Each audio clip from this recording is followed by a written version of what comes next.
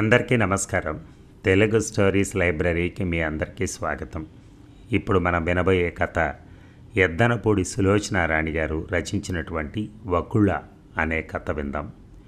ఈ కథ 1976లో ప్రచురితమైంది. మరి కథలోకి వెళ్దామా? వకుళ ఎక్కిన బస్సు వడ్ల బస్తాలాగా కిక్కిరిసి ఉంది. కాస్త ఖాళీ ఉండే బస్సు వస్తుందేమో, ముస్తాబు నలగకుండా కూర్చోవచ్చని అరగంట నుంచి ఎదురు చూసిన ఒక్క బస్సు కూడా ఖాళీగా రాలేదు. ప్రతిదీ పొట్ట ఉబ్బినట్టుగా నిండే ఉన్నాయి. నేల ఈనినట్టుగా ఎక్కడ చూసినా జనం, విపరీతమైన రష్, కాలు పెట్టే చోటుండదు. బస్సు స్టాపులో, దేవాలయాల దగ్గర, రేషన్ షాప్స్ వద్ద, సినిమా హాల్స్ దగ్గర చెప్పనే అవసరం లేదు. వరదల ప్రవాహం పొంగుతున్నటువంటి జనం. వకుళ దిగాల్సిన స్టాప్ వచ్చింది. బస్సు ఆగింది. కండక్టర్ పెట్టిన కేక ఆ జనం మధ్య కూరుకుపోయి వాళ్ళ గోలలలో శ్రద్ధగా ఆలకించకపోతే అసలు వినిపించదు. వకుళ లేని సత్తువ తెచ్చుకుని భుజాలతో పక్క వాళ్ళను నెట్టి, చేతులతో ముందు వాళ్ళని తప్పించుకుని దిగటానికి గుమ్మం వైపుకి వచ్చేసరికి తలప్రాణం తోకకొచ్చింది. అందంగా వదులుగా పెట్టుకున్న పువ్వులు ఒక ఆవిడ పెద్ద చుట్టకు పట్టుకుని దాన్ని ఊడదీసేటట్టు భంగపరిచి సాధ్యం కాక తాము సగం తెగి కింద పడిపోయాయి. ఒక అతను తన మీద వచ్చి పడిన 1-2 పువ్వులను పట్టుకుని గుప్పెట్టుతో వాసన చూసి వకుళ వైపు శృంగార దృక్కులు విసిరాడు. ముడి ఊడిన ఆవిడ కళ్ళెర్రజేసి ముడి సరిచేసుకుంది. చిచి, వెధవ బస్సు, మరి మధ్యతరగతి జీవితంలో ఒకటే ఇరుకు. లోపలికెక్కి స్థానం సంపాదించుకోవడం ఎంత కష్టమో, దిగాల్సిన స్టేజీ వచ్చినప్పుడు దిగటం కూడా అంత కష్టమే. ఒకళ్ళు దిగాలని త్వరపడుతుంటే గుమ్మం దగ్గర 10 మంది లోపలికి రావాలని త్వరపడుతూ తోసుకుంటూ వస్తూ ఉంటారు. ఒకళ్ళకి ఆ దృశ్యం ఒకరు చనిపోతుంటే 10 మంది పుట్టుకొచ్చే జనాభా లెక్కలు గుర్తుకు తెస్తుంది. ఈ జనసముద్రపు కెరటాల తాకిడికి తట్టుకోవటం చాలా కష్టం. ఈ సందడి సమయంలో కొంతమంది కొంటె కుర్రకారు ఆడవాళ్ల ఒంటి మీద అందిన చోట చేయి వేసి నొక్కి తమ సరదాను తీర్చుకుంటూ ఉంటారు. కాస్త దిగనివ్వండి, దిగేవాళ్ల బాధ. ముందు మమ్మల్ని లోపలికి రానియండి, లోపలికి ఎక్కేవాళ్ల గోల. వీళ్ళ బాధ కండక్టర్కి పట్టదు. అతనికి బస్సు టైంకి వెళ్ళాలని తొందరొక్కటే. అతని ఉద్యోగం అది. అందుకే కోపంగా బెల్ తాడు జాడించి విడుస్తాడు. ఆ బెల్ అంటే అందరికీ హడలు. అది వింటే బస్సు ఎక్కడ వెళ్ళిపోతుందేమోనని ఎక్కేవాళ్ళ భయం, ఎక్కడ దిగలేమోనని దిగేవాళ్ళ కంగారు, ఆతృత రెట్టింపు అవుతుంది. బలాబలాలు మరింత పెరుగుతాయి. ఫలితం బస్సులో ఎక్కేవాళ్ళు ఎక్కలేరు, దిగేవాళ్ళు దిగలేరు. వకుళ్ళకి అది జీవన పోరాటంగా అనిపిస్తుంది. ఎవరికి వారే తను బస్సు తప్పిపోతానేమోనని భయం. కండక్టర్ తిట్టినట్టుగా అరిచాడు. ఆ అమ్మాయిని దిగనివ్వండి అయ్యా, ముందు మీరు తర్వాత లోపలికి రండి.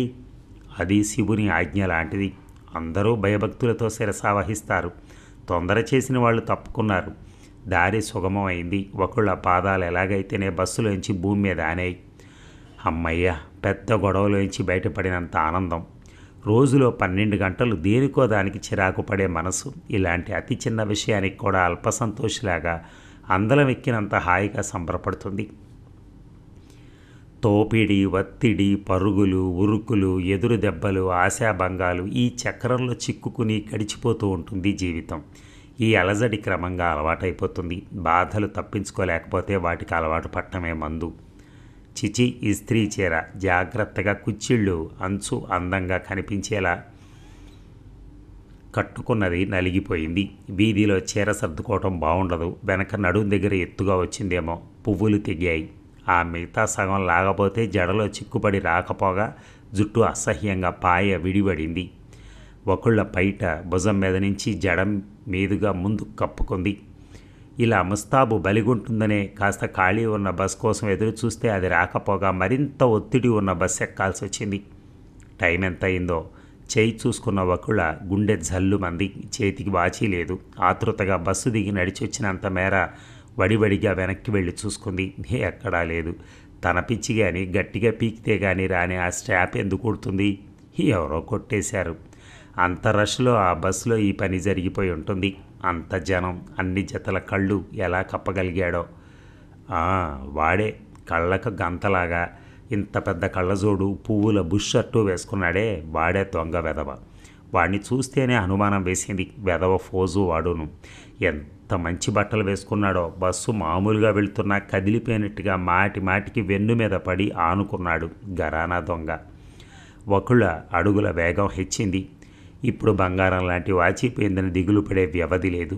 బాధతో కృంగిపోతున్న మనసును బలవంతంగా అదిమిపెట్టింది. తాను వెళుతున్నది ఇంటర్వ్యూకి. ఏడుపు మొహం పెట్టుకుని వెళ్ళకూడదు. కళ్ళల్లో హుషారు వెలిగిపోతూ ఉండాలి. ఒకళ్ళ మనసులో లేని ఉత్సాహం అంతా తెచ్చుకుని గబగబా ఆఫీస్ ఆవరణలో అడుగుపెట్టింది. వారం క్రితం ఈ ఆవరణలో ఈ కంపెనీ ప్రకటించిన ఉద్యోగం అప్లికేషన్ల కోసం ఎంత రగడ, ఎంత పెద్ద క్యూ.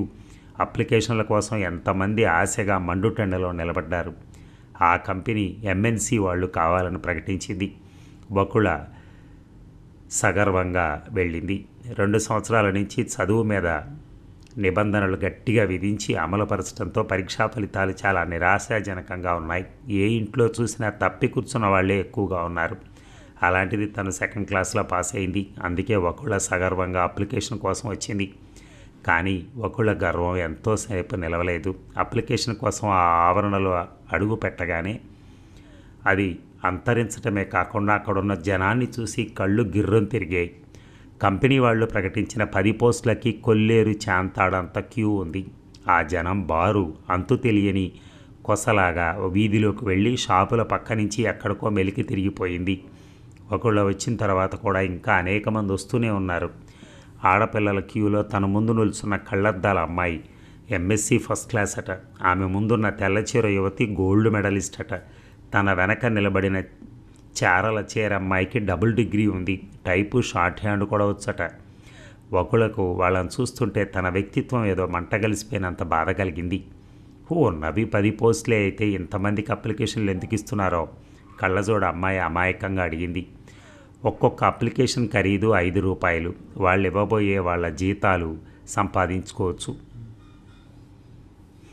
ఇంకో అమ్మాయి కసిగా అంది. అదేమి అంటే మెరిట్ అంటారు. చారాల చీర అమ్మాయి నిస్పృహపడింది. మన అదృష్టాన్ని లాటరీ వేస్తున్నారనుకుందాం. ఇలా రకరకాలుగా మాటలు వినిపిస్తున్నాయి. తనకు తెలియని, తనకు అలవి కాని ఈ అదృష్టం అనే సంగతి అంటే ఒకళ్ళకు చెప్పలేనంత విసుగు. ఈ చిన్న చిన్న వాటికి కూడా అంత పెద్ద మాటలు ఎందుకు అనుకుంటుంది. ఆ రోజున అంతమందితో కిటకిట లాడిన ఈ ఆవరణ ఈ రోజున ఒంటరిగా తన కోసం ఎదురు చూస్తున్న దానిలో ఆహ్వానిస్తుంటే ఒకళ్ళకు చాలా సంతోషం కలిగింది. తన అదృష్టం మొదటి వ్యక్తి తనే. మొట్టమొదటి లోపలికి వెళ్తే ఇంటర్వ్యూ చేసే అధికారులు కాస్త ప్రసన్నంగా మాట్లాడతారు. తర్వాత అయితే రాను రాను విసుగు కలిగి సరిగా మాట్లాడరు. ఒక్క అతను మాత్రం అక్కడ బెంచ్ మీద కూర్చుని గోడకు తలానించి నిద్రపోతున్నాడు. అతని చేతిలో సర్టిఫికెట్స్ ఉన్నాయి. ఇతను ఒక్కడు మాత్రం తనకంటే ముందొచ్చాడు. బహుశా తెల్లవారుజామున వచ్చి కూర్చుని ఉంటాడు. ఒకళ్ళు అక్కడున్న బెంచీ మీద కూర్చోబోయింది. ఇంతలో అటుగా వచ్చిన ఫ్యూన్ ఏమిటమ్మా అని అడిగారు. ఇంటర్వ్యూకి వచ్చాను. మీరు చాలా ఆలస్యంగా వచ్చారమ్మా. ఇంటర్వ్యూలు అయిపోయాయి. ఉద్యోగాలకు తీసుకున్న వాళ్ళు వాళ్ళ సీట్లలో కూడా కూర్చున్నారు. వెళ్ళిరండి అన్నాడు. ఒకళ్ళ ముఖానికి వడగాల్పు తగిలినట్టయింది. నిజమా? కాకపోతే మీతో అబద్ధం చెప్తావా?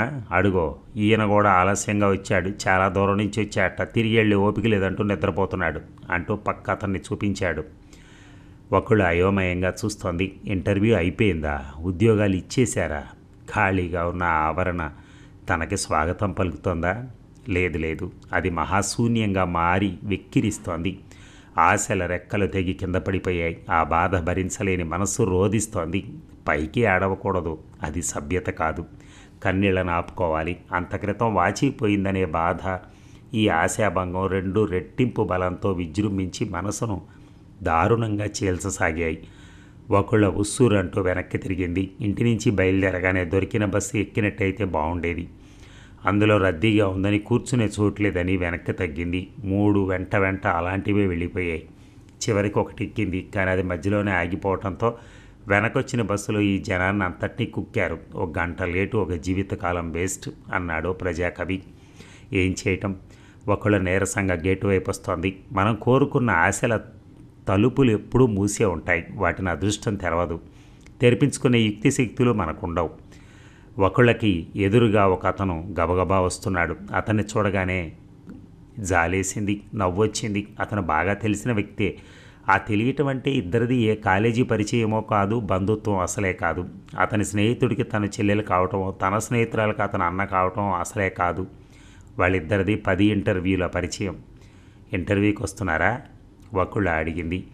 సీరియస్గా గబగబా ముందుకు వెళ్ళిపోబోతున్న అతను తిరిగి చూశాడు. అతని కళ్ళ నిండా చెప్పలేనంత ఆశ్చర్యం నిండుంది. దానికి కారణం లేకపోలేదు. ఇదివరకు అతను 4-5 సార్లు పలకరించబోయి విదిలింపులు తిన్నాడు. 1-2 ఇంటర్వ్యూలకి ఇద్దరూ వచ్చారు. 2-3 సార్లు అలా కలిసేసరికి ముఖపరిచయం ఏర్పడింది. తర్వాత 2-3 సార్లు కళ్ళతోనే గుర్తింపు, ఆ తర్వాత మోగగా పలకరింపు. ఆ తర్వాత మరొకసారి కలిసినప్పుడు అతనే ధైర్యం చేసి పలకరించాడు. ఆ అమ్మాయి సమాధానం చెప్పకపోగా కోపంగా ముఖం పక్కకు తిప్పుకుంది. అతను చిన్నబోయిన మనసును కళ్ళలో కనపరచనీయకుండా వెనక్కి వెళ్ళి తన స్థానంలో నిలబడ్డాడు. ఆ మరుసటి నెలలో ఆ రోజున వకుళ అభిమాన హీరో సినిమా విడుదలైంది. అది చూడటానికి వెళ్ళినప్పుడు అక్కడ మగవాళ్ల క్యూలో అతను కూడా నిలబడున్నాడు. వకుళను చూడగానే అతను నవ్వబోయాడు. కానీ వకుళ ఉరిమి చూడటంతో అతని పెదవుల మీద నవ్వు మీట నొక్కినట్టుగా ఆగిపోయింది. మరోసారి ఒక ఇంటర్వ్యూకి వెళ్ళొస్తుంటే బయట జోరుగా వాన పడుతోంది. అతను ఆటోలో ఎక్కబోతున్నాడు. అక్కడ బస్ కోసం వానలో తడుస్తూ ఒంటరిగా నిలబడ్డ వకుళను చూసి, బస్సు ఇప్పుడు అప్పుడే రాదు, వాన తగ్గేటట్లేదు, వస్తారా? లిఫ్ట్ ఇస్తాను అన్నాడు. థ్యాంక్ యూ, షటప్ అన్నంత తీవ్రంగా అంది.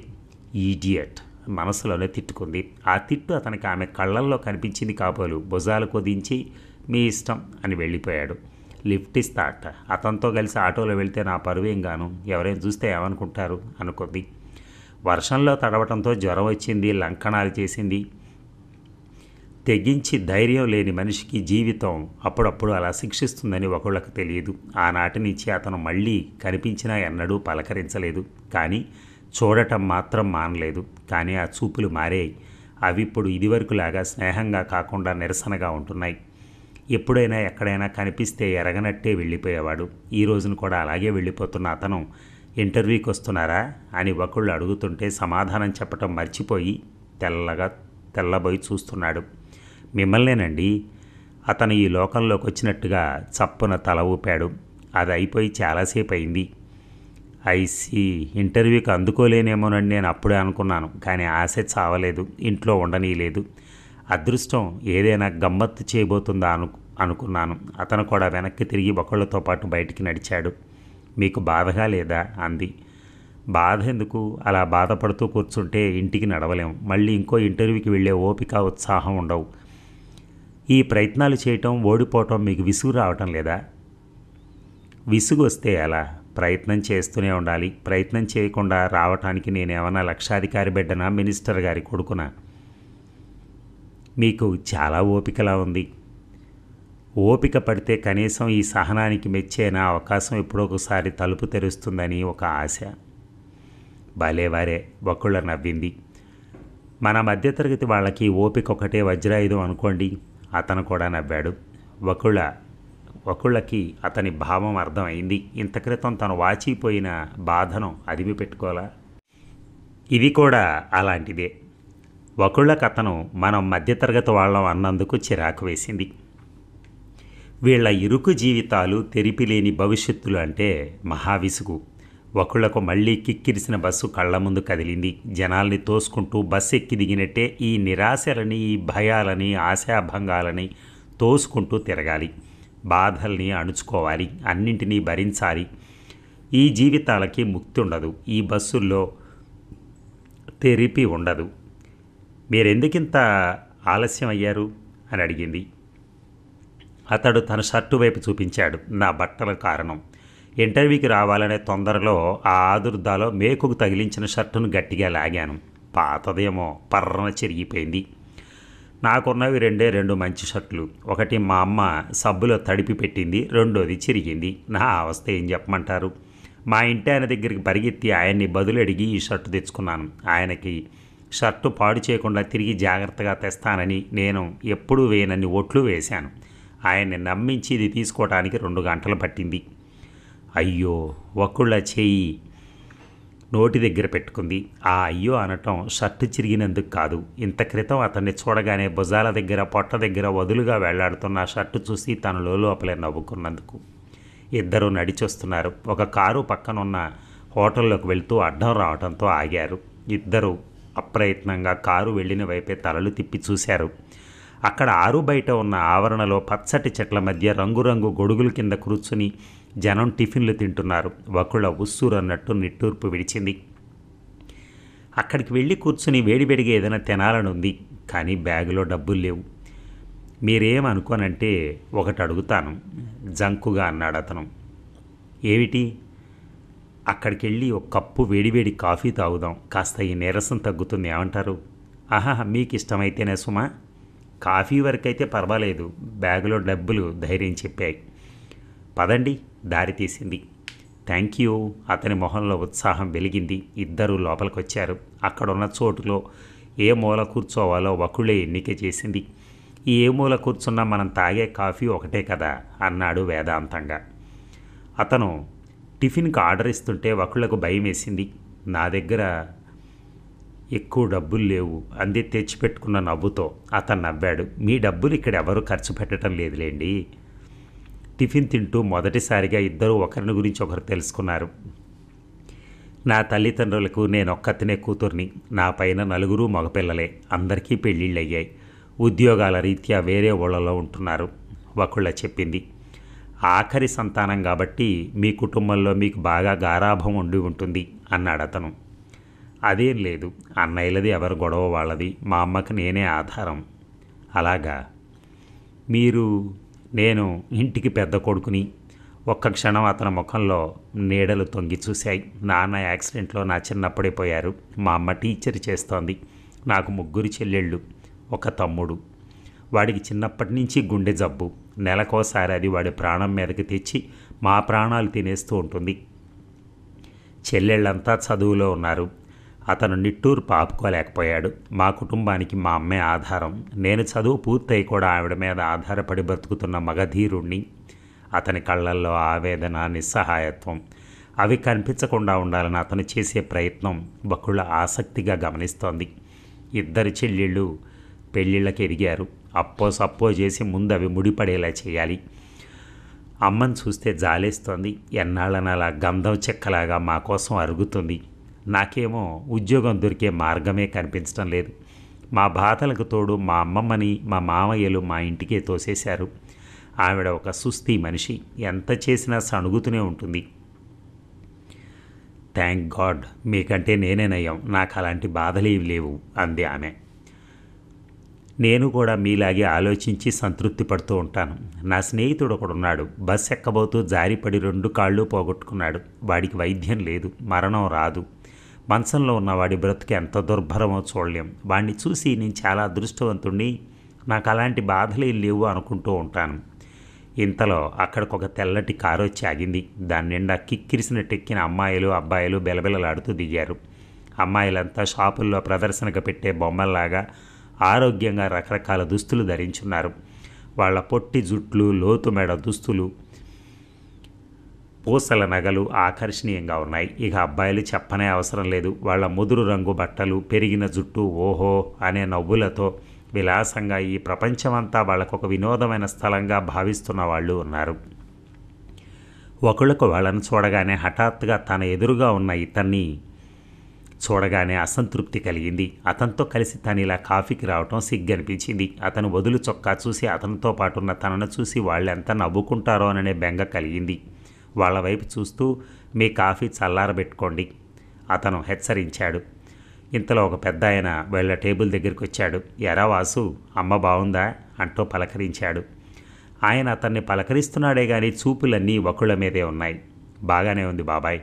నువ్వు ఊరి నుంచి ఎప్పుడొచ్చావు? అతను లేచి ఎంతో మర్యాదగా అడిగాడు. పొద్దున్నే వచ్చాను కానీ ఈ అమ్మాయి ఎవరు? ఆయన ఆరాగా చూశాడు. ఈ అమ్మాయి నా స్నేహితురాలు. పేరు? అతను ఆగాడు. నా పేరు వకుళ్ళ అండి, చప్పున చెప్పింది.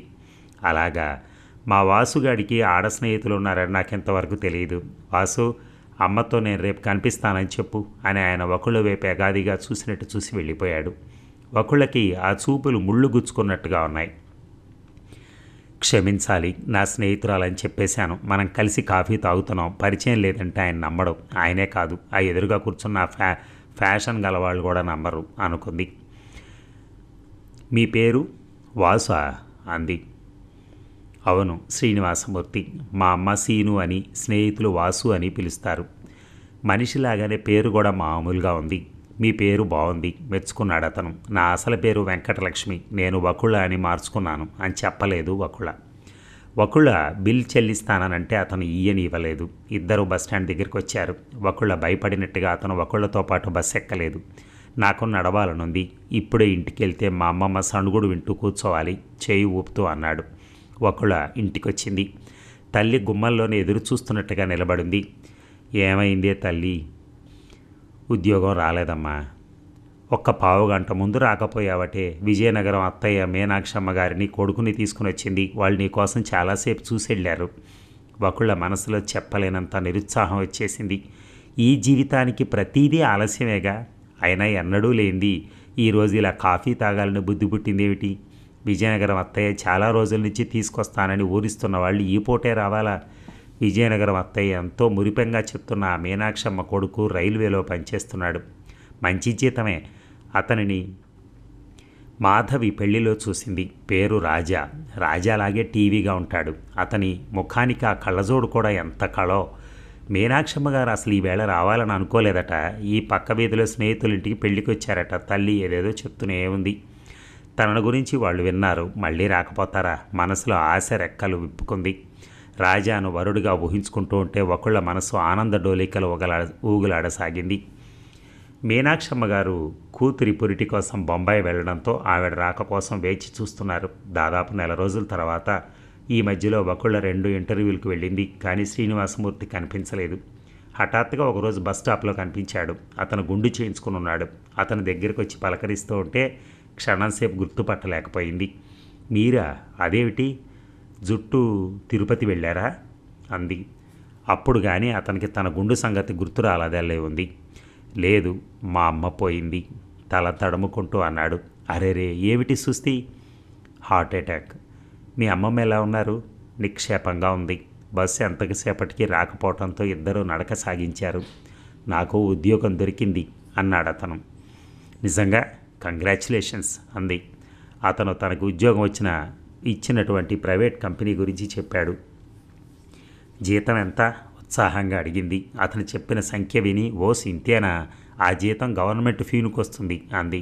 అతను చిన్నబుచ్చుకోలేదు, నవ్వాడు. నేను కూడా అదే అనుకున్నాను. కానీ ఏం చేస్తాం, ప్రస్తుతానికి అవసరం అలాంటిది. గుడ్డి కళ్ళ కంటే మెల్లకన్ను నయమంటారే, అదన్నమాట. కంపెనీ మంచిది లేండి, కష్టపడితే త్వరగా ప్రమోషన్స్ వస్తాయట. ఈ లోపల మీ తల నెరిసిపోతుంది, మీ నడువు వంగిపోతుంది అంది. అంతే అనుకుంటా. అతను మళ్ళీ గుండు తడుముకున్నాడు. చిచి, ఏం మనిషి అలా గుండుతో తరగకపోతే కాస్త అందమైన టోపీ పెట్టుకోకూడదో అనుకుంది. ఇద్దరు నడుస్తూనే ఉన్నారు. అతని చేతిలో పట్టుకున్న కూరల సంచి మరో చేతిలోకి మార్చుకున్నాడు. ఇద్దరి మధ్య గంభీరమైన నిశ్శబ్దం ఏర్పడింది. హఠాత్తుగా అతని నోటి నుంచి మాటలు రావటం ఆగిపోయాయి.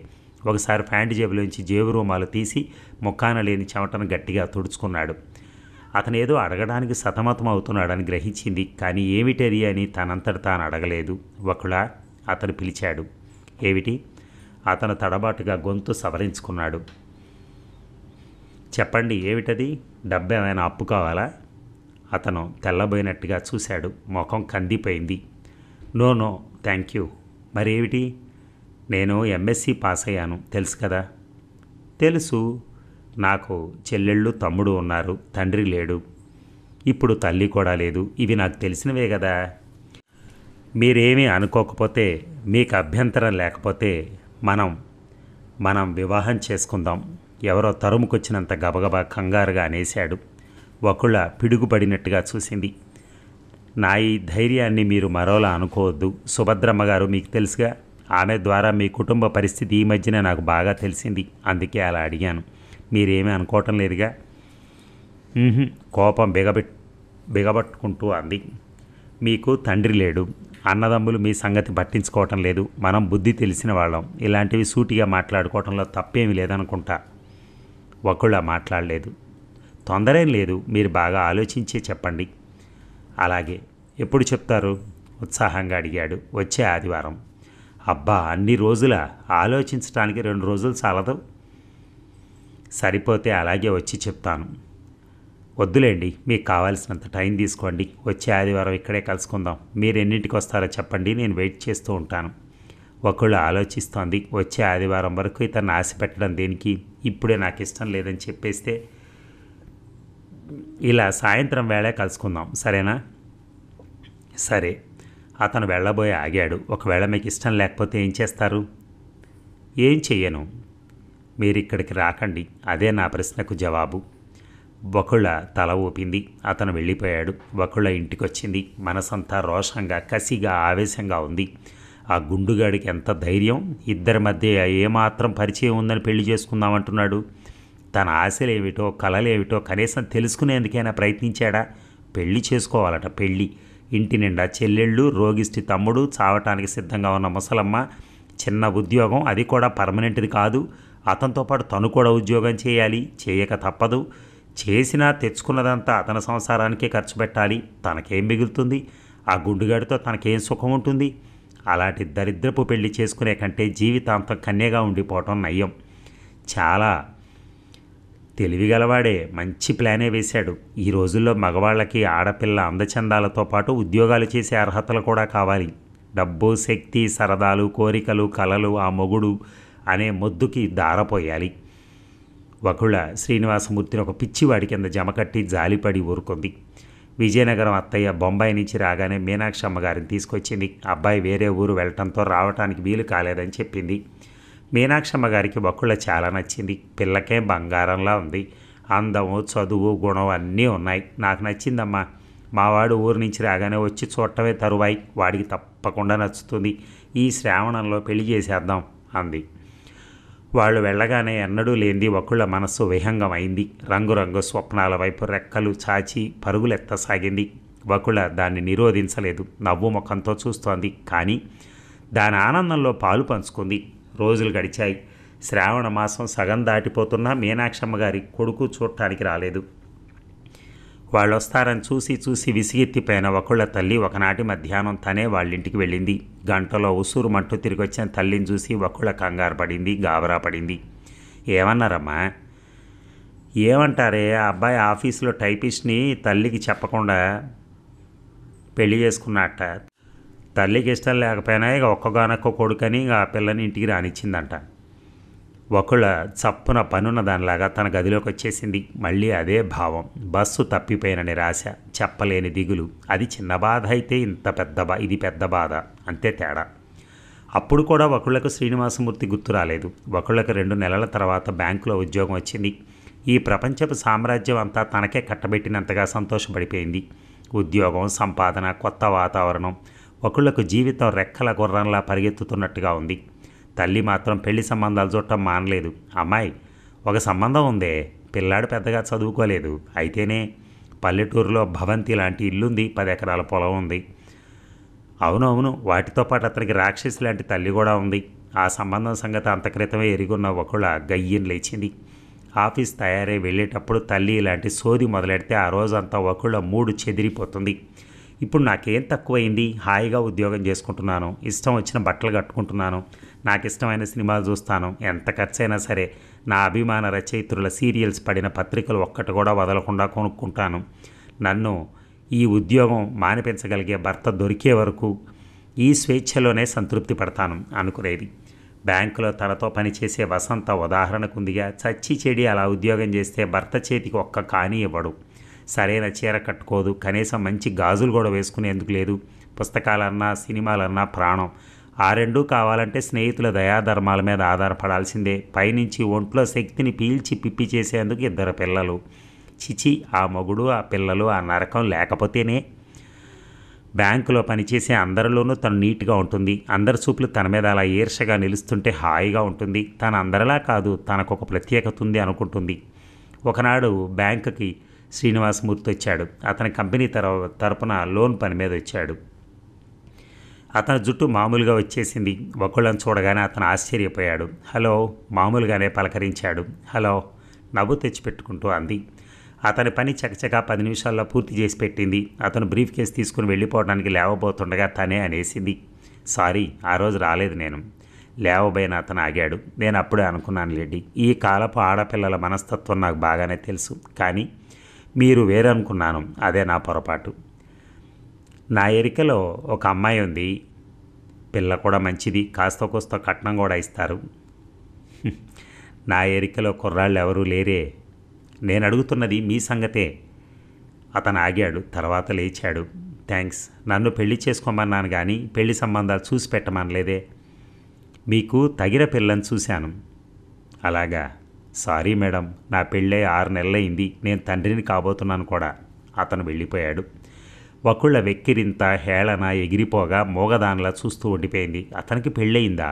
పాపం ఎవరో ఆ నిర్భాగ్యురాలు అనుకుంది. ఆ తర్వాత అతను మళ్ళీ కనిపించలేదు. ఒకళ్ళు ఆఫీసులో చేరిన తర్వాత జీవితం గడియారపు ముళ్ళు అయిపోయింది. ఒకే క్రమం, ఒకే దిశ, మార్పులు చేర్పులు ఏమీ లేవు. ఆటుపోట్లు ఏమీ లేకపోవడంతో కాలం నత్తనడకలా అయిపోయింది. బ్యాంకులో ఉన్న కుర్చీలు, బల్లలు, తను కూడా ఆ బ్యాంకుకు అంకితమై సొంతం అయిపోయినట్టుగా ఉంది. 8 సంవత్సరాలు ఇట్టే గడిచిపోయాయి. ఈ 8 సంవత్సరాల్లో నచ్చిన చీరలు కొనుక్కోవటం, నచ్చిన కొత్త సినిమాలు మొదటి రోజునే చూడటం, తెలుగుదేశంలో ప్రచురింపబడిన ప్రతి కథల పత్రికను చదవటం మినహా ఒకళ్ళ చేసిన ఘనకార్యం ఏమీ లేదు. ఈ మధ్యనే తల్లి పోవటంతో ఒంటరితనం తోడుగా లభించింది. ఉద్యోగరీత్యా వేరే ఊళ్ళల్లో ఉన్న అన్నదమ్ములు ఒకళ్ళను ఉద్యోగం మానేసి తమతో ఉండమని అడిగారు. ఆ విషయం అసంభవమని, వాళ్ళు అది తెలిసే మర్యాద దక్కించుకోవడానికి అడిగారని తెలుసుకున్న ఒకళ్లకు వాళ్ళంటే అసహ్యం వేసింది. ఎందుకీ నాటకాలు? మనుషులు సూటిగా మనసుల్లో ఉన్నవి ఎందుకు చెప్పరు అనుకుంది. తల్లిపోయిన ఒకళ్ళను పినతల్లి ఆప్యాయంగా ఇంటికి తీసుకెళ్ళి అట్టి పెట్టుకుంది. ఒకళ్ళ మొదట ఈ ఆత్మీయతకు చెలించిపోయింది. కళ్ళల్లో నీళ్లు ఉబికిరాగా అక్కయ్య ఇలా దగ్గర తీగిపోతే నేనేమైపోయేదాన్ని అనుకుంది. కానీ 6 నెలలు గడవకముందే ఆత్మీయతలో అంతరార్థం తెలిసొచ్చింది. తనను దగ్గరికి తీయటంలో ఆవిడ స్వార్థం చాలా ఉంది. తన జీతంలో సగం పైగా ఆవిడ చేతికే ఇచ్చేది. మిగతా దాంట్లో తను ఓవల్టీన్, పళ్ళు, బిస్కెట్స్ లాంటివి తెచ్చుకుంటే వారం రోజుల లోపల ఆవిడ పిల్లలు వాటిని స్వాహా చేసేవాళ్ళు. సెలవు రోజున చచ్చి చెడి ఉతికి ఇస్త్రీ చేసుకుని బీరువాలో దాచుకున్న చీరలన్నీ ఆవిడ మాటి మాటికి కట్టేసేది, చీటికి మాటికి. పైనుంచి ఏదో ఒక అవసరం పేరు పెట్టి ఆఫీసులో డబ్బు లోన్ తీసుకోమనేది. ఆదివారాలు వస్తే పిల్లల్ని తన దగ్గర వదిలి ఆవిడ భర్తను తీసుకుని సినిమాకి చిక్కేసేది. ఒకళ్ళకు ఆదివారం వచ్చిందంటే పుట్టెడు దిగులు వచ్చేది, ఇంటెడు చాకరీ మీద పడేది. అయ్యో, వాళ్ళ నీడనుంటున్నాను, నేను ఇది బరువు అనుకోకూడదనేది సరిపెట్టుకునేది. కానీ అక్క అందరితో ఒకళ్ళను తమ ఇంట్లో ఉంచుకుని ఉద్ధరిస్తున్నట్టుగా మాట్లాడటం వినగానే ఒళ్ళు మండిపోయింది. ఆవిడతో ఘర్షణ పడింది. పెట్టే బడా సర్దుకుని హాస్టల్లో చేరేసింది. ఒకళ్ళతో దెబ్బలాడిన అక్క అందరితో, మా ఇంట్లో అది ఎక్కడ ఉంటుందండి, నాదంతా ఖచ్చితమైన పద్ధతి, వేళకింటికి రావాలి, మగ స్నేహితులతో తిరగద్దు, కావాలంటే పెళ్లి చేసుకో అన్నాను. ఈ కట్టడి దానికి నచ్చలేదు. అయినా మగరాయిళ్ళులా స్వేచ్ఛగా తిరగడానికి అలవాటు పడ్డ ఆడపిల్లలను మనం కంట్రోల్ చేయలేం అంటూ ప్రచారం చేసింది. ఈ ప్రచారం వినగానే ఒకళ్లకు పెద్ద పెట్టిన ఏడుపు వచ్చింది. ప్రవర్తన విషయంలో తను ఎంత ఖచ్చితంగా ఉంటుంది. ఇన్ని సంవత్సరాల నుంచి ఉద్యోగం చేస్తున్న ఒక్కడు కూడా తనను వేలెత్తి చూపించలేనంత జాగ్రత్తగా మసులుకుంది. ఈవిడ పుణ్యమాని తన జాగ్రత్త అంతా బూడిదలో పోసిన పన్నీరైంది. అక్క ఇంట్లో పోరు తప్పుతుందని హాస్టల్లో చేరితే అక్కడ చప్పిడి తిండితో పెద్ద నీరసం రాసాగింది. ఒకళ్ళ స్నేహితురాళ్ళిద్దరు ఈ ఊరిలోనే ఉన్నారు. వాళ్ళు మంచివాళ్ళు, ఎప్పుడూ ఒకళ్ళను రమ్మని గొడవ చేస్తుంటారు. ఈ మధ్య ఆఫీసు హాస్టల్తో విసిగెత్తిపోయిన ఒకళ్ళ వాళ్ళ పిల్లలతో వాళ్ళ మధ్య సరదాగా గడపాలని ఆశతో వెళ్ళేది. ఆ స్నేహితురాళ్ళ భర్తల చూపులు ఒకళ్ళకి నచ్చేవి కావు. అంగడిలో మిఠాయిని చూసినట్టు చూసేవాళ్ళు. ఒకళ్ళ క్రమంగా ఇంటికి కూడా రాకపోకలు తగ్గించింది. తను మంచి చీర కట్టుకుంటే ఆఫీసులో మిగతా ఆడాళ్ళు, నీకేమ్మా హాయిగా ఒంటరి దానివి, ఎన్నైనా కట్టుకుంటావు, మాకెలా కుదురుద్ది అనేవాళ్ళు. ఒకళ్ళకి ఈ సూటిపోటి మాటలు అలవాటైపోయాయి. అసలు వాళ్ళ మధ్య ఒక అరగంట కూర్చోవాలంటేనే చెడ్డ విసుగ్గా ఉండేది. నలుగురు కలిశారంటే చాలు, భర్తలు, పిల్లలు, డబ్బు ఇబ్బందులు, ఇవే కబుర్లు. వాళ్ళ తప్పే ఉంది, అది వాళ్ళ లోకం. వాళ్ళకి అది మినహాయింపుకి అవసరం లేదు. వాళ్ళకి అది ఇంకేం అవసరం లేదు. తల్లి గుర్తుకొస్తే చాలు, తన పెళ్లి సంగతి గుర్తుకొచ్చేది. ఆవిడ బ్రతికున్నన్ని రోజులు తన గురించే దిగులు పడింది. ఏం చేస్తుంది తను? తనకు నచ్చిన వ్యక్తి ఒక్కరు కూడా కనిపించలేదా? ఆ మధ్య చాలా సంబంధాలు వచ్చాయి కానీ వాళ్ళంతా తనకంటే తన ఉద్యోగం చూసి పెళ్లి చేసుకోవడానికి ఇష్టపడుతున్నారని తెలిసి చిరాకు పుట్టింది. నా సంపాదన తీసుకెళ్ళి చస్తే వాళ్ళ చేతుల్లో పోయాను. నన్నుగా చూసి నన్ను పువ్వుల్లో పెట్టి పూజించుకునే భర్త నాకు కావాలనుకుంది. కానీ సంవత్సరాలు గడిచిపోయాయి తప్ప అలాంటి వ్యక్తి ఒకళ్ళకి ఎదురవ్వలేదు. ఒకళ్ళ ఈ మధ్య జ్వరపడింది. అది టైఫాయిడ్గా మారి వేధించి ఒంటరితనంతో కృంగదీసి తర్వాత తగ్గింది. జ్వరపడి లేచి తర్వాత ఒకళ్ళకి కోపం చిరాకు ఎక్కువైపోయాయి. ఆఫీస్లో ఉంటే హాస్టల్కి వెళ్ళిపోబుద్దేస్తుంది, హాస్టల్కి వస్తే ఆఫీసే నయం అనిపిస్తుంది. ఎక్కడా శాంతి లేదు. ఇదివరకు కొత్త సినిమా ఎప్పుడు రిలీజ్ అవుతుందా అని ఎదురు చూసేది. ఆ సినిమాలో అభిమాన హీరో శృంగార ఘట్టాలు చూస్తుంటే ఒళ్ళు పులకరించేది, మనసు తీయటి బాధతో మైమరిచేది. ఇప్పుడు ఒళ్ళు మండిపోతోంది, పళ్ళు నోరబుద్దేస్తోంది. పత్రికలు కూడా అంతే, వారం వారం సీరియల్స్ ఎప్పుడొస్తాయని ఆతృతగా ఉండేది. ఇప్పుడు అభిమాన రచయిత్రుల పేర్లు చెప్తేనే మంట, వీళ్ళకి పని పాట లేదు అనుకుంది. ఈ ప్రపంచం అంతా కలిసి తనను ఒంటరిదాన్ని చేసిందనే ఆగ్రహం, అందరూ తనకంటే సుఖంగా ఉంటున్నారనే విచారం, తన జీవితం ఇలాగే వృధా అయిపోతుందేమోనని భయం, తనకు తగిన అదృష్టం దక్కలేదనే అసంతృప్తి ఎక్కువైపోసాగాయి. అప్పుడు తల్లి బ్రతికున్నప్పుడు ఏదో ఒక పెళ్ళిలే అనుకొని చేసుకునే కంటే హాయిగా ఉద్యోగం చేసుకోవటం నయమనిపించింది. ఇప్పుడు 8 సంవత్సరాల తర్వాత దాదాపు నడి వయసు ప్రారంభమవుతున్న ఈ సమయంలో శరీరం కన్యగానే ఉండిపోయినా వయసు తన ముద్ర వేయటం మానలేదు. మొన్న జ్వరం పడినప్పుడు మందు వేసుకున్నావా లేదా అని అడిగే దిక్కు కూడా లేదని తెలిసొచ్చినప్పుడు తను చేసుకున్న నిర్ణయం సరైంది కాదేమోనని బెంగ మొదలైంది. అద్దంలో చూసుకుంటూ తలదూకుంటున్న ఒకళ్లకు చెంపల దగ్గర తెల్ల వెంట్రుకలు కనిపించగానే గుండె జల్లుమంది. అమ్మో, అప్పుడే ముసలితనమా, చచ్చిపోవాలన్నంత ఏడుపు వచ్చేసింది. జీవితం ఏమనుభవించిందని, ఏ సరదాలు లభించాయని మనసంతా అయోమయంగా అయిపోయింది. ఆ రోజంతా దిగులుగా మంచం మీద పడుకునే గడిపింది.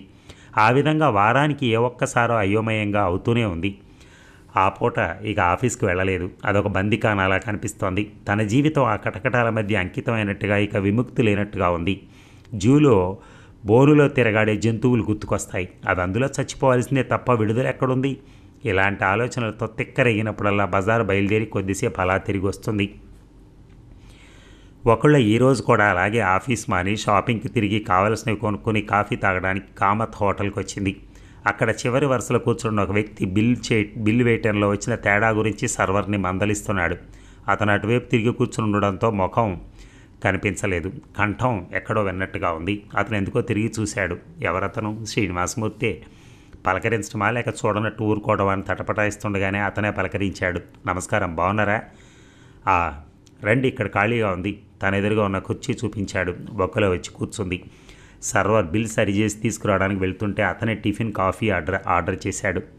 ఇద్దరి మధ్య కాసేపు ఉద్యోగ విషయాలు దొరికాయి. ఇద్దరికీ వచ్చిన ప్రమోషన్ల గురించి మాట్లాడుకున్నారు. అతను పనిచేస్తున్న కంపెనీ ఒక బ్రాంచ్కి అతను మేనేజర్ అయ్యాట. అతని చెల్లెళ్ళలో ఒక అమ్మాయికి పెళ్ళయిందట. కాపురం 2 నెలలు కూడా చేయకుండానే భర్త ఇష్టం లేదని వచ్చేసిందట. మిగతా వాళ్ళకి పెళ్ళిళ్ళు కాలేదు. సుస్థి తమ్ముడు అలాగే ఉన్నట్ట. అమ్మమ్మను మాత్రం మామయ్యలు తీసుకెళ్లారట.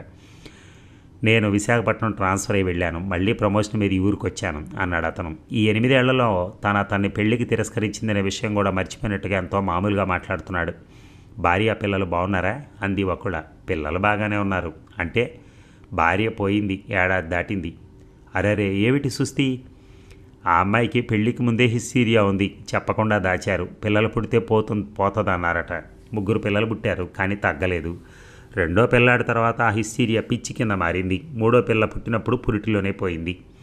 ఓ, అదంతా ఒక హెల్. అతను జుట్టులోకి వేళ్ళు పోనిచ్చుకున్నాడు. అతని జుట్టు చాలా పలచబడింది. నడినెత్తిన బట్టతల ప్రారంభం స్పష్టంగా కనిపిస్తోంది. సన్నగా రివాట్లా ఉండేవాడు. ఒళ్ళు బాగా వచ్చింది. అంతలోనే అతను సర్దుకున్నాడు. నా విషయాలు సరే, మీ సంగతి చెప్పండి. మీరు? అతని చూపులు ఆమె మెడ మీద ప్రశ్నార్థకంగా నిలిచాయి. ఆ చూపుల అర్థం తెలుసుకున్న వకుళ కళ్ళు టేబుల్ మీదకు వాలాయి. మీరింకా పెళ్లి చేసుకోలేదన్నమాట, తగ్గు స్వరంతో అన్నాడు. వకుళ మాట్లాడలేదు. అతని క్షణంసేపు ఆమెను పరిశీలనగా చూశాడు. ఇన్ని సంవత్సరాలైనా మీ అభిమాన హీరో ఇంకా మీకు సాక్షాత్కరించలేదా? నవ్వుతూ అడిగాడు. అదేమిటి? చురుగ్గా తలెత్తింది. మీలాంటి ఆడపిల్లలు అంతేగా, ఏవేవో ఊహలు, ఎక్కడి హీరోలో వచ్చి మీ ముందు కారు దిగుతారనే ఆశ. వకుళ చిత్రంగా రోషపడకుండా శాంతంగా అతని మాటలు స్వీకరించింది. అతను సీరియస్గా అన్నాడు. ఆశలు తప్పని నేను అంటంలేదు వకుళాదేవి. ప్రతి మనిషికి తప్పకుండా ఆశలు ఉండాలి. కానీ అవి ఏర్పరచుకునే ముందు మొదట మనకున్న అర్హతలు ఏమిటని మనం ప్రశ్నించుకోవాలి. మీకు నచ్చిన ఆ హీరోలకి మీరు నచ్చద్దు. ఆ హీరోల కళల్లో ఇంకెలాంటి హీరోయిన్లు ఉన్నారో. మనం బజార్కి వెళ్తాం, షాపులో ఖరీదైన బట్టలు చాలా ఉంటాయి, కానీ మన పర్సులో ఉన్న డబ్బు మేరకే మనం కొనుక్కుంటాం. ఇంకేవో బాగున్నంత మాత్రాన మనం కొనుక్కోగలిగినవి కొనకుండా ఉండం కదా. అలా కొనకుండా వస్తే మనంత మూర్ఖులు అజ్ఞానులు మరొకరు ఉండరన్నమాట. పెళ్ళికి కావాల్సింది డాబు, దర్జా, ఆస్తి, అంతస్తు కాదు, అర్థం చేసుకునే మంచి మనసు, కష్టసుఖాలు ఒకరివి ఒకరు తనవిగానే భావించి భరించే ఆత్మీయత. అలాంటి మంచి మనసు, ఆత్మీయత గల వ్యక్తిని భర్తగా పొందిన ఆడపిల్ల నా దృష్టిలో ఎంతో భాగ్యవంతురాలు. సర్వర్ బిల్ ఇచ్చాడు. ఒకళ్ళ తినటం కూడా పూర్తయింది. ఒకళ్ళ బిల్ తీసుకోవడానికి చేయి జాచే లోపల అతనే తీసుకున్నాడు. నాకు ప్రమోషన్లు వచ్చాయి, ఇది నా పార్టీ అనుకోండి, మీరు మరోసారి నన్ను పార్టీకి పిలవండి. ఒకళ్ళ మాట్లాడలేదు. ఎన్నో రోజుల తర్వాత చనువుగా తల్లిలా మందలిస్తున్నట్టుగా విసుక్కుంటున్న మాట్లాడిన వ్యక్తి దొరికినట్టయింది ఆ క్షణంలో. అతను ఎంతో పరిచయస్తుడిగా దగ్గరవాడుగా అనిపించాడు. అతనే బిల్లు చెల్లించి లేచే ముందు క్షమార్పణగా చూస్తూ అన్నాడు, సారీ, ఎక్కువగా మాట్లాడేసినట్టున్నాను. నా ఈ ఆవేశం మీ మీద కాదు, ఇంట్లో ఉన్న నా చెల్లెళ్లతో కూడా నాకు ఇదే సమస్య ఎదురైంది. వీళ్ళకి నచ్చిన వాళ్ళు వీళ్ళని మెచ్చడం లేదు. వీళ్ళకి నచ్చినట్టుగా చెప్పిన వాళ్ళకి వాళ్ళు 1,000,000 వంకలు చూపిస్తున్నారు. పోనీ పెళ్ళి కాకపోతే పోయిందిలే అనే గట్టి మనసుందా? అందరిలా మేము లేమే అనుకుంటూ మనసులో బెంగ. అదంతా ప్రతి చిన్న విషయానికి చిరాగ్గా బయటపడుతూ నా ప్రాణాలు తోడుతున్నారు. అతను జుట్టులోకి వేళ్ళు పోనిచ్చుకుని పైకి తోసుకున్నాడు. చివరి మాటలు వినగానే ఒకళ్ళ లోపలి ఉలిక్కిపడింది. అది అతని చెల్లెలి సమస్యేనా? కాదు, తనది కూడా. తనలాంటి మూర్ఖులు, అమాయకులు ఇంకా కొన్ని 100 మంది ఉండొచ్చు. ఇద్దరూ బయటకు వచ్చారు. అతను స్కూటర్ వైపు చూపిస్తూ, నాతో వస్తే మీ హాస్టల్ దగ్గర దింపుతాను, లేదంటే అదిగో బస్సు వస్తోంది, త్వరగా వెళ్ళండి అన్నాడు. ఒకళ్ళ బస్సు వైపు వెళ్ళలేదు. ఒకప్పుడు ప్రతి చిన్నదానికి ఎవరేమనుకుంటారో అని జంకేది, భయపడేది. ఆ మనస్తత్వంతోనే 8 సంవత్సరాలు ఒంటరిగా ఉన్నా ఎవరితో ఎలాంటి పరిచయాలు హద్దుమీరి ఏర్పడలేదు. కానీ ఈ మధ్యనే ఒకళ్ళ మనస్తత్వం మారిపోతోంది. ఎవరిని లక్ష్య పెట్టాలని అనిపించడం లేదు. అందుకే మరొకసారి అడిగించుకోకుండా శ్రీనివాసమూర్తి వెనక కూర్చుంది. స్కూటర్ రయ్యిన వెళ్తోంది. ఒకళ్ళ ప్రాణం హాయిగా ఉంది. శ్రీనివాసమూర్తి బొసం మీద చెయ్యి ఆనించడంలో గొప్ప సంతోషం కలుగుతోంది. అతను హాస్టల్ దగ్గర దింపి వెళ్ళిపోయాడు. వెళుతూ, ఆదివారం సెలవేగా, వీలుంటే వస్తాను అన్నాడు. తప్పకుండా, నాకు కూడా వేరే పనేమి లేదు అంది ఉత్సాహం సాధ్యమైనంత అణుచుకుంటూ. ఒకళ్ళ లోపలికి వచ్చింది. శ్రీనివాసమూర్తి ఇదివరకంటే శారీరకంగా పాడయ్యాడు. సమస్యలు మోస్తున్న భారం స్పష్టంగా అతనిలో కనిపిస్తోంది. అతను చాలా మామూలు మనిషిలా కనిపిస్తాడు. అతనిలో ఒక రకమైన వ్యక్తిత్వం ఉన్నట్టు బహుశా అతనికి కూడా తెలియదేమో.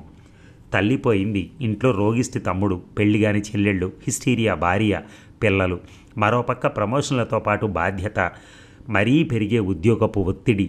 ఒకళ్లకు శ్రీనివాసమూర్తి అసలు శిస్సులైన హీరోగా అనిపించాడు. అతనంటే గౌరవభావం ఏర్పడింది. 8 సంవత్సరాల క్రితం అతి సామాన్యంగా కనిపించిన ఇతన్ని చులకనగా భావించిన తన చిన్న మనసుకు తనే సిగ్గుపడింది. మళ్ళీ ఆదివారం వచ్చింది. ఒకళ్ళ చాలా రోజుల తర్వాత ఆతృతగా ముస్తాబైంది. ఆనందంగా ఎదురుచూసింది.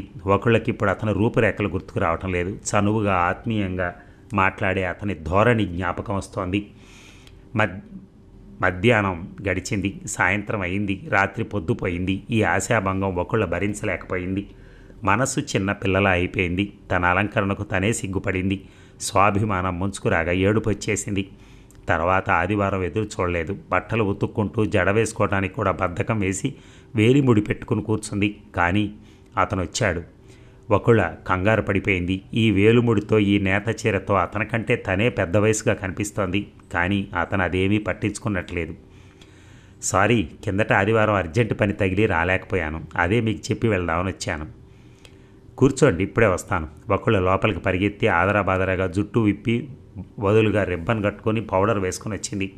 ఒకళ్ళు వచ్చేసరికి అతడు పేపర్ తిరగేస్తున్నాడు. స్టూల్ లాక్కుని కూర్చుంటూ, ఇప్పుడు చెప్పండి, ఏమిటా అర్జెంటు పని అంది. పెళ్లి చూపులుంటేనో వెళ్లాల్సి వచ్చింది. అతను పేపర్ మడుస్తూ అన్నాడు. పెళ్లి చూపులా? మీ చెల్లెలికా? కాదు, నాకే. ఒకళ్ళు ఆకాశం మీద నుంచి కింద పడినట్టుగా చూసింది. మీరు మళ్ళీ పెళ్లి చేసుకుంటున్నారా? చేసుకోకపోతే జరగదు. పిల్లలు చిన్నవాళ్ళు, నా వయసు కూడా మరీ పెద్దదేం కాదు. అడ్డదారులంటే నా అసహ్యం అన్నాడు మామూలుగా. మరి పిల్ల నచ్చిందా? పిల్ల బాగానే ఉంది, కానీ పెట్టిన షరతులే నాకు నచ్చలేదు. ఏమడిగింది? నేను చేయలేనివి చాలా అడిగింది. నా చెల్లెళ్ళని, తమ్ముడిని హాస్టల్లోనైనా చేర్పించేయాలట. నా పిల్లల్ని నా భార్య పుట్టింటికి పంపించేయాలట. భార్య పుట్టింటికి అని ఒకళ్ళ వింటోంది.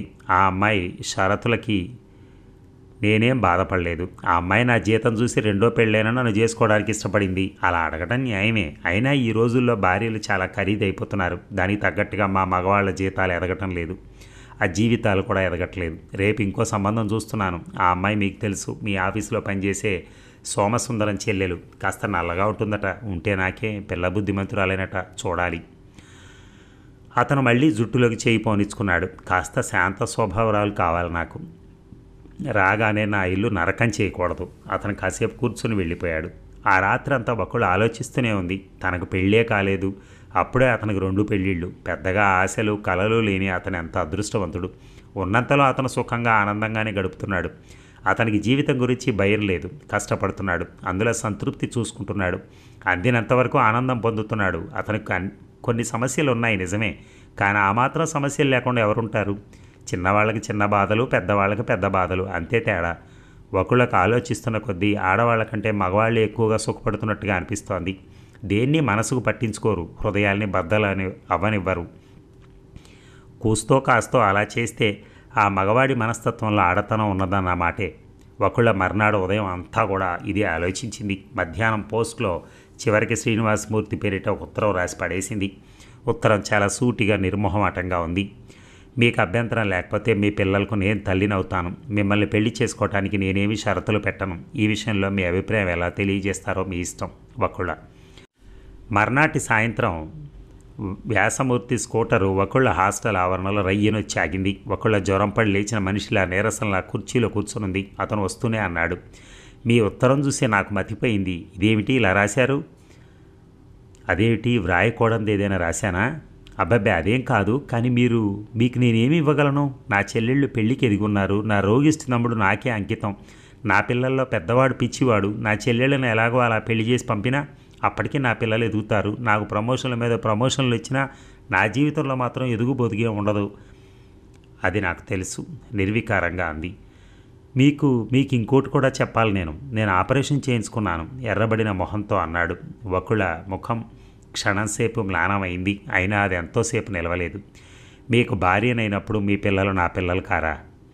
థ్యాంక్ యూ, కానీ మిమ్మల్ని నేనేం సుఖపెట్టగలనా అని. సుఖానికి నిర్వచనం డబ్బు, అందానికి నిర్వచనం అవయవ సౌష్ఠవం అనుకునే వయసు దాటిపోయిందాన్ని నేను. ఆ విషయం మీరు ఆలోచించకండి. మీరు ఇవ్వలేంది ఏది నేను అడగను. నేను ఉద్యోగం మానను. నా జీతం మీకు ఇస్తాను. ప్రతిఫలంగా మీ తోడు నాకు ఇవ్వండి. వకుళ, స్వీట్ నథింగ్స్ చెప్పుకునే వయసు కాదు మంది. అసలు పెళ్లి విలువ యుక్త వయసులో వేడి రక్తం వాళ్ళకంటే ఆ రక్తం చల్లబడి అసలు జీవితం అంటే ఏమిటో తెలిసిన నాలాంటి వాళ్ళకే తెలుస్తుంది. మీ మగవాళ్ళ సంగతి ఏమో నాకు తెలియదు, కానీ ఆడవాళ్ళకి బంధాలు బాంధవ్యాలు చాలా కావాలి. ఈ అల్లిక ఆమె చుట్టూ లేకపోతే జీవితం శ్మశానాల్లా ఉంటుంది. అతను విభ్రాంతి చెందిన వాళ్ళలాగా వింటున్నాడు. అతన్ని చూసి వకుళ నవ్వింది. అతను ఇప్పుడు అచ్చు 8 సంవత్సరాల క్రితం తనను పెళ్లి చేసుకోమని అడిగిన శ్రీనివాసమూర్తిలా ఉన్నాడు. మీరే చెప్పారుగా, పెళ్ళికి కావాల్సింది అర్థం చేసుకునే మంచి మనసు, కష్టసుఖాలు పంచుకునే ఆత్మీయత ముఖ్యమని. వాటికే అవి మీకు ఎంతైనా పంచగలను. అవి నాకు చాలు. ఆనాడు మీరు నన్ను పెళ్లి చేసుకోమని అడిగితే ఆ సూటితనం మొరటతనంగా భావించాను. నా అమాయకత్వాన్ని మీరు మన్నించండి. ఆ వారంలోనే ఇద్దరు రిజిస్టర్ మ్యారేజ్ చేసుకున్నారు. శ్రీనివాసమూర్తి గ్రాండ్గా పార్టీ ఇస్తానన్నాడు. ఒకళ్ళు ఒప్పుకోలేదు. అందరి ముందు కొత్త పెళ్లి కూతుర్లా సిగ్గుపట్టడం నాకు రాదు, అది నా వయసు కాదు అంటూ తిరస్కరించింది. శ్రీనివాసమూర్తి ఒకళ్ళను పెళ్లి చేసుకుని ఇంటికి తీసుకురాగానే చెల్లెళ్ళు మూతులు బిగించారు. ఒకళ్ళను ముళ్ళలాంటి చూపులతో ఎగాదిగా చూశారు. పిల్లలు మాత్రం అమాయకంగా నాన్న ఈవిడెవరు అని అడిగారు. మీ అమ్మ అని చెప్తుంటే ఒకళ్ళకు కళ్ళు చెమ్మగిల్లాయి. ఆ పిచ్చి పిల్లాన్ని కానీ బట్టలు మాసి అశ్రద్ధగా పెరుగుతున్నట్టున్న ఆ మిగతా పిల్లలు చూసి కానీ ఏవగింపు కలగలేదు. పైనుంచి వీళ్ళు నావాళ్ళు అనే భావన కలిగింది.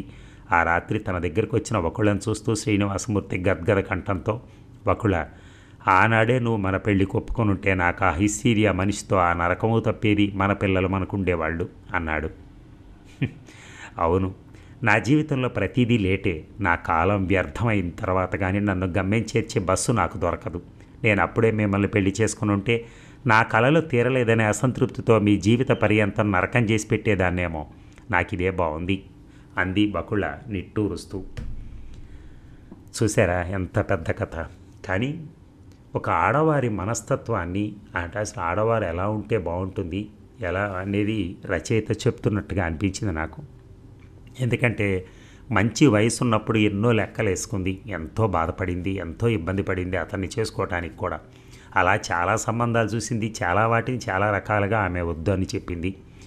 కానీ ఆమెలో ఎన్నో ఆశలు, ఆ ఆశలకు తగ్గట్టుగా ఉండాలి అంటే మన దగ్గర కూడా అంతో ఎంతో తడి ఉండాలి, అంతో ఎంతో డబ్బు ఉండాలి, అంతో ఎంతో హోదా ఉండాలి, ఒక ఇల్లు ఉండాలి. ఇలాంటివన్నీ ఉంటే ఎవరైనా అలా ఉంటుంది. కానీ మన దగ్గర ఏమీ లేనప్పుడు మనం ఎక్స్పెక్ట్ చేయటం అనేది, అంటే ఆమె పరిస్థితి నుంచి ఆలోచిస్తే ఏంటంటే ఇక్కడ ఏమీ లేవు కాబట్టి అక్కడైనా ఇళ్ళు సుఖపడదామని ఆశపడి ఉండొచ్చు. కానీ ఇక్కడ మనకేమీ లేకుండా చేసుకునే వాళ్ళు కూడా ఉండాలి కదా. ఎప్పుడైనా కాళ్ళు భూమి మీదే ఉండాలి, మధ్యలో ఉండకూడదు. త్రిశంకు స్వర్గంలో ఉండటం వలన ఏమవుతుందంటే అది మనం ఎప్పటికీ సెటిల్ అవ్వం, మన జనాలకు దూరంగా బతుకుతాం. ఆ దూరంగా బతకడం త్రిశంకు స్వర్గం అంటే అంతే కదా, మధ్యలో ఎక్కడో ఉంటాం మనం మనుషులు కింద ఉంటారు. సో వీళ్ళకి దొరకనప్పుడు ఏం చేస్తారు, అలాగే తిరిగి తిరిగి తిరిగి చివరికి కళ్ళు అప్పుడు కిందకు వస్తాయి, కిందకు చూడటం మొదలెడతారు. అప్పుడు ఎందుకని, అయిపోయింది ఆ ముచ్చట తీరిపోయింది, ఎందుకంటే ఏ పని అవ్వట్లేదు. అప్పుడు కిందకి దిగడం మొదలెడతారు. కిందకి దిగేదలకి ఏమవుతుంది, జీవితకాలం లేట్ అయిపోయింది బండి. అందుకని అప్పటికే ఆమె బాగా ముసలైపోయింది, తెల్ల జుట్టు వచ్చేస్తుంది. అప్పుడు ఏం చేసింది, చివరికి అదే ప్రేమించిన మనిషినే పెళ్లి చేసుకుంది. అదే ఆయనతో తిరిగి ఆయన్ని వద్దనుకుని వదిలేసుకుని చివరికి అతన్నే అంతమంది పిల్లలతో పెళ్లి చేసుకుంది. జీవితం చూసారా ఎలా ఆడుకుందో ఆమెతో. మనం తీసుకునే ఒక్కొక్క నిర్ణయం జీవితాన్ని తారుమారు చేస్తూ ఉంటుంది, ఒక్కొక్కసారి పైకి తీసుకెళ్తూ ఉంటుంది. ఈమె విషయంలో అది రివర్స్ జరిగింది. దానివలన ఆమె ఇబ్బంది పడింది. అందుకనే ప్రతి మహిళ కూడా ఆలోచించేటప్పుడు మనకున్నటువంటి బాధ్యతలు, మనకున్నటువంటి సిస్టమ్స్, మనకి ఎలాంటి సదుపాయాలు ఉన్నాయి, అలాగే వచ్చే వాళ్ళ దగ్గర నుంచి మనం ఏం ఎక్స్పెక్ట్ చేస్తున్నాం అనేది మనం గనక భూమి మీద గనక ఉండగలిగితే ఎట్టి పరిస్థితుల్లో మంచి సంబంధాలు దొరుకుతాయి. మన ఎదుటివారిలో మనం మంచి చూడాలి, వాళ్ళు మన ఎలా చూస్తారనే చూడాలి. కానీ వాడి దగ్గర ఎంత ఆస్తుంది అది ఇది అని చూస్తే ఆస్తున్న ప్రతి వాడు బాగా చూస్తాడని కూడా ఏమీ ఉండదు. ఎందుకంటే మనం అప్పుడు అల్పులుగా కనపడతాం. ఇవన్నీ ఆలోచించుకోవాలి, లేకపోతే ఆ అమ్మాయి జీవితంలాగే అయిపోతుంది ఎవరిదైనా. Thank you very much. And Yaddanapudi Sulochana రాణి గారు ఎంత చక్కగా రచించారంటే అంత పెద్ద కథని. Thank you.